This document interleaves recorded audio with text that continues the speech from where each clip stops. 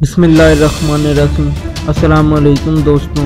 पाकिस्तानी फ़िज़ाइया जिसे आलमी तौर पर एक नुमायां हैसियत हासिल है, हमारे होनहार और काबिल हवाबाज GF-17 थंडर के हमरा पेरिस में पहुंच चुके हैं। 15वीं पेरिस एयर शो में कई ममालिक शरीक होकर अपनी पेशा वराना सलाहियतों के जोर दिखाएंगे। इस एयर शो से पाकिस्तान को क्या फ़वाइद हासिल होंगे और किस तरह हमारे जांबाज दुश्मन पर हैबत तारी करेंगे।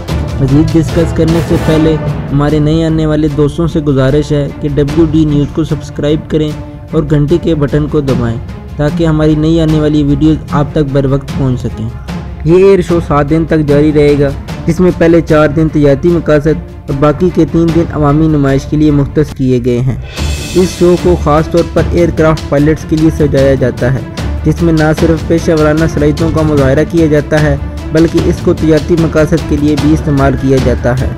इस शो में परफॉर्मेंस के लिए पाक फ़िज़ाइया का दस्ता 2 दिन पहले पेरिस पहुंचा। ये एयर शो GF-17 थंडर की सलाहियतों को परखने का मौका भी फराहम करेगा और इसको आलमी मार्केट में नुमायां करने में मददगार भी साबित होगा।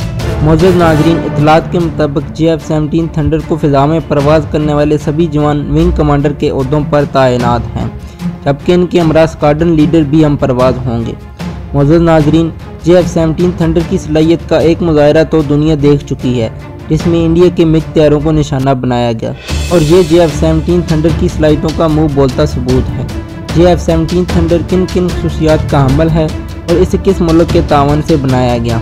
GF-17 थंडर तैयारा चीन के तावन से तैयार किया गया। बिलाशुबा चीन हमारा बेहतरीन दोस्त है और वो हर मसले में हमारी मदद करता है, ख्वाह वो मुआशी हो या दिफाई। इस तैयारी की पहली परवाज़ 2003 में की गई। GF-17 थंडर पाकिस्तानी फ़िज़ाइया में रीढ़ की हड्डी की हैसियत रखता है।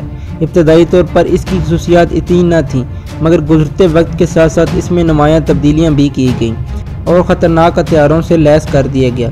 GF-17 थंडर वज़न के एतबार से बाकी हथियारों से काफ़ी कम है, ताकि इसकी स्पीड को बेहतर बनाया जा सके और इस पर हथियार लैस करने की सलाहियत भी बढ़ाई जा सके। दोस्तों, अगर वीडियो पसंद आई हो तो लाइक और शेयर करना ना भूलें। अल्लाह हाफ़िज़।